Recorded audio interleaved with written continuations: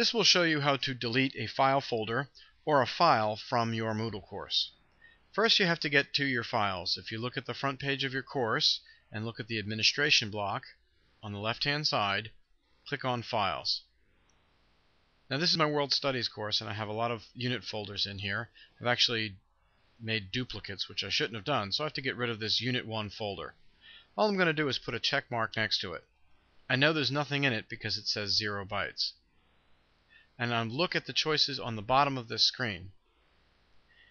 And of these choices, you don't see a delete there, but you do see with chosen files, which means with the files with the check marks next to them. We're going to delete completely. All you have to do is choose that delete completely. It'll go through the process of asking you to make sure you absolutely are sure that you want to delete the file. Click yes, and then you're done. And you'll notice that the Unit 1 folder is not there. That's it.